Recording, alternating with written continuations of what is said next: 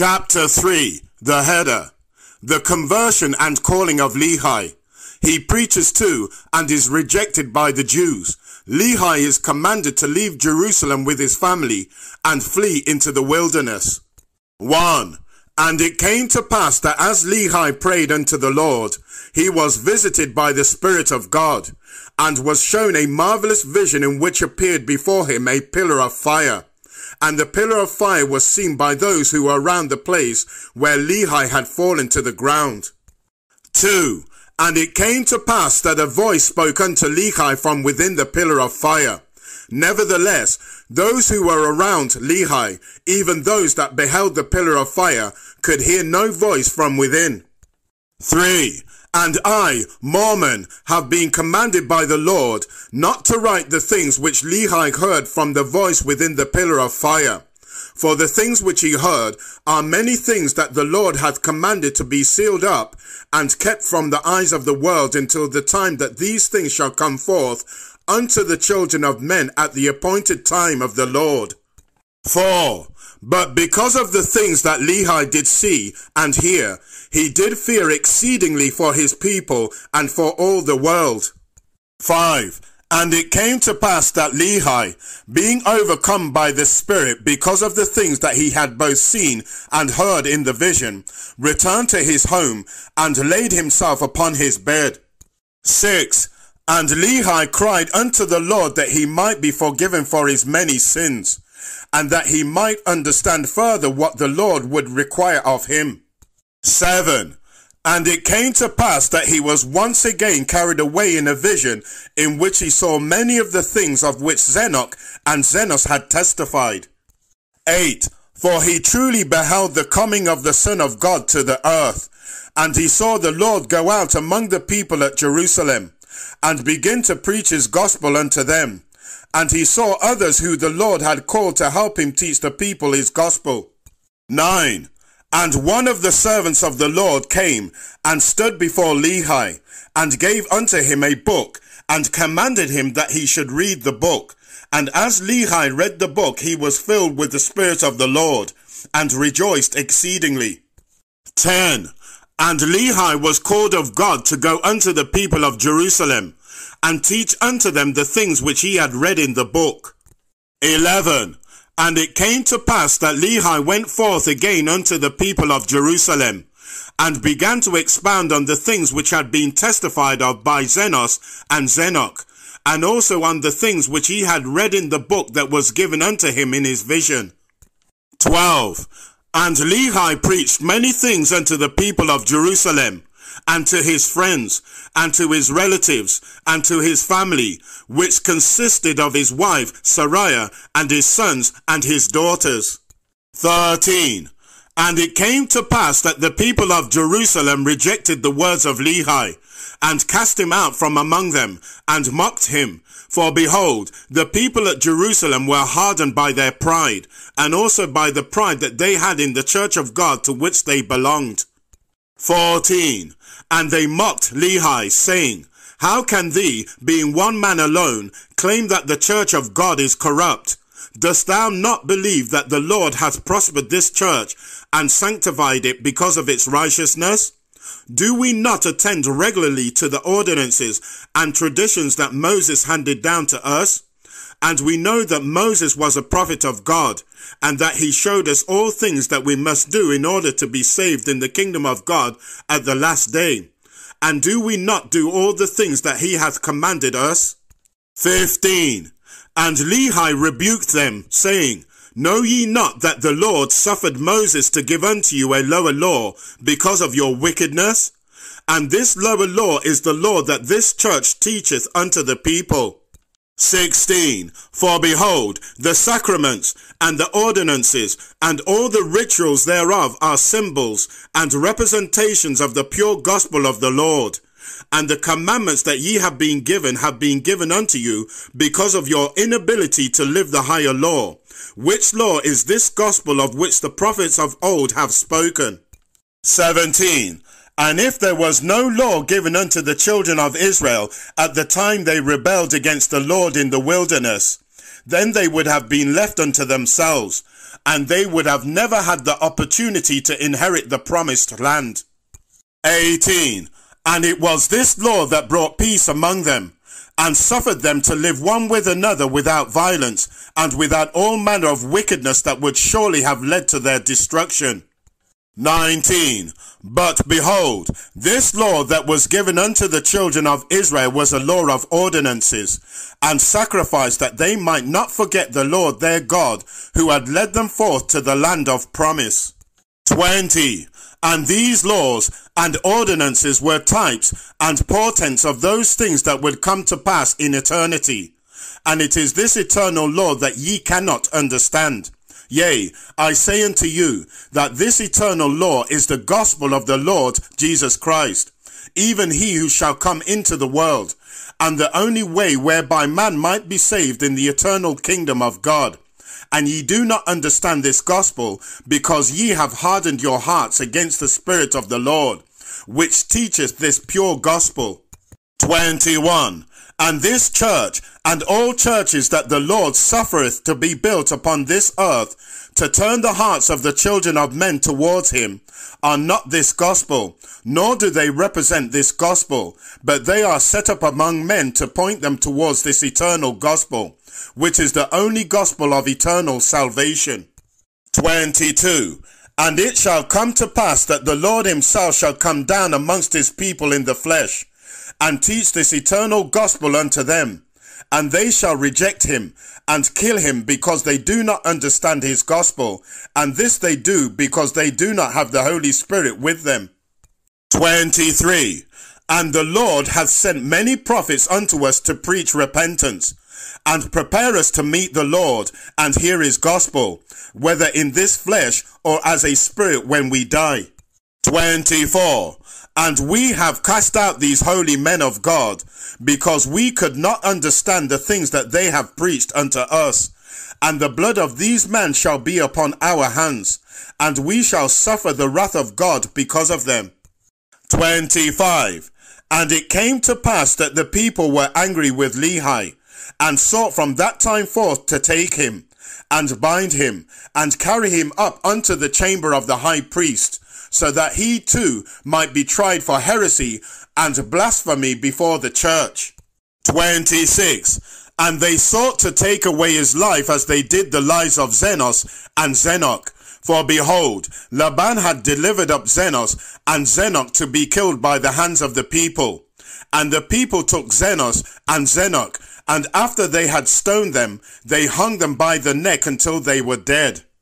27. And there were many of the people who loved Lehi and his family, and did not desire that he be destroyed or cast out from among them. But the greater part of the people wanted Lehi cast out from among them, or bound, and taken before the other high priest, where he would surely be sentenced to death. 28. And it came to pass that Lehi fled from before the people, and went unto his family, and told them all the things that had befallen him. 29. And it came to pass that Lehi gathered up his family, and some provisions, and fled with them into the wilderness before the more wicked part of the people could alert the high priest of his plans to flee Jerusalem. 30. For behold, the Lord had warned Lehi in a dream that he should take his family and flee into the wilderness. And Lehi was promised that if he would keep the commandments of God in all things, he would be blessed, and also his wife and his children would be saved. 31. And it came to pass that Lehi left his gold and his silver and all of his material possessions, and fled with his family into the wilderness. 32. And he travelled many days in the wilderness, until he came down unto the borders of the Red Sea. 33. And it came to pass that Laman and Lemuel, the elder sons of Lehi, began to mock their father, and murmur against him, for they did not want to leave the land of their inheritance, and their gold, and their silver, and all their precious things. And they murmured and complained that their father was a visionary man who had dreams and visions that they did not understand. 34. And Laman and Lemuel spoke to their father, saying, Why hast thou judged the people of the church at Jerusalem? Thou also were a great leader among them, and also a priest after the order of Aaron. And did not the Lord promise his people that he would never allow them to be led astray by those who lead his church? And we know that the leaders of the people are righteous men, because they have been called of God by the laying on of hands, and also by the Spirit of God. 35. And thou hast judged them, and pronounced evil upon their heads because of the foolish dreams and visions which thou hast had, which we believe are the imaginations of thy heart. 36. For behold, how could it be possible that they be wicked men, when the Lord hath shown his acceptance of them by granting them with prosperity and happiness? And they teach the people the words that are written, which are the words of the Lord, which were written by the hand of Moses for the salvation of all Israel. 37. And thus Laman and Lemuel did murmur against Lehi, and desired to return again to the land of Jerusalem. For behold, the family of Lehi did indeed suffer many things in the wilderness. And because of these sufferings, Laman and Lemuel did rise up and murmur against their father. 38. And it came to pass that Lehi stood forth before his sons, and rebuked them, being filled with the power and Spirit of God. And he confounded them, even so much that they did shake and tremble before their father, even that they dared not speak nor murmur any more against him. 39. And it came to pass that the two younger sons of Lehi, yea, even Sam and Nephi, did give heed unto the counsel of their father, and believed the things that he said unto them. 40. For behold, the Lord had chosen Nephi, the youngest, to lead his elder brothers, and for this purpose the Lord sent his Spirit unto Nephi, and blessed him with wisdom and understanding that far exceeded that of his older brethren. 41.